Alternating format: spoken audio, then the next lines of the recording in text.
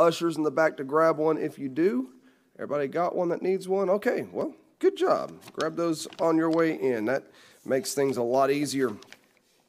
All right, so we're going to go down. We got several different things to kind of highlight here as far as some shifting of a couple of things and also some updates with some folks here.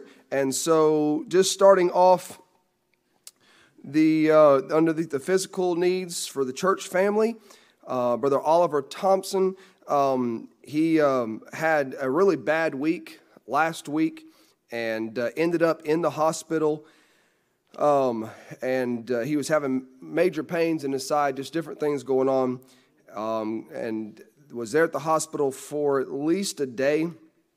They were watching him and helping him, but he ended up having bronchitis and a pretty bad bladder infection through all that, and so they got him treated and finally sent him home.